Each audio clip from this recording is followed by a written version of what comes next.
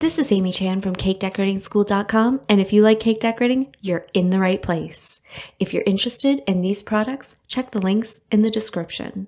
Modeling chocolate. In this video, we're talking about Satin Ice's ChocoPan modeling chocolate. And what we have here is the bright white color. Comes in a couple of different sizes, and these pails have great resealable lids, which is fantastic. It's going to help keep your modeling chocolate from drying out, which it can do.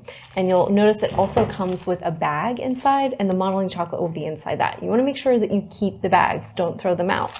When you're done portioning off what you need, you want to rewrap the product and make sure, right, that it's down in there and it has a nice seal. Typically, I use the twist, turn it upside down, and plop it back in there upside down because that keeps a nice seal on it, right? It'll keep it from drying out. And I generally use something like a bench scraper just to cut off what I need, and then I'll start working with it. And you can see, like I just cut off a little section, and it's pretty stiff right now, right? It's breaking and kind of tearing apart, and you can kind of see, right, that it's kind of firm. But just a little heat from your hands will warm it up to a nice pliable texture, right? You can see it's already becoming more elastic, right? And the outside, it's just nice and smooth, just with a little heat from my fingers, right? And that's the chocolate in this doing its job, right? It's gonna kind of start to warm up and become more elastic, right? Just at body heat. So you can warm it up pretty easily, and then it's ready to color if you want to make different colors, right? But this also comes in a variety of colors too, so you can buy them pre-colored.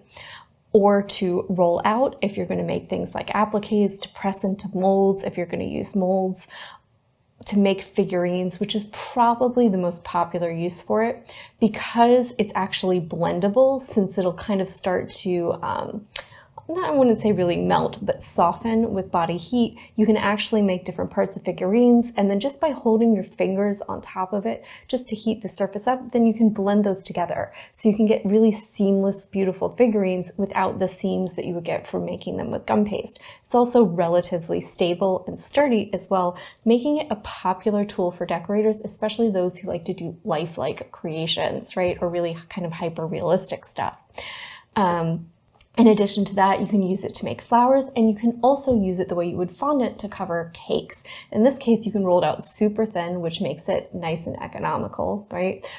In general, modeling chocolate will set you back a little more than, say, fondant, but since you can roll it thinner, it's often a little more economical to use for covering cakes, and it tastes a lot better since it tastes like chocolate.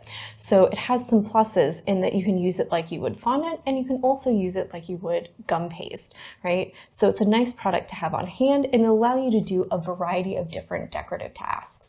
If you enjoyed this video and you'd like more about the cake decorating materials and equipment we use, or just some inspirational videos about cake decorating itself, you can follow us on Insta or YouTube at Cake Decorating School. If you'd like to know more about yearly membership and what it entails, you can go to www.cakedecoratingschool.com for more information. And if you're interested in these products, you can check the links in the description.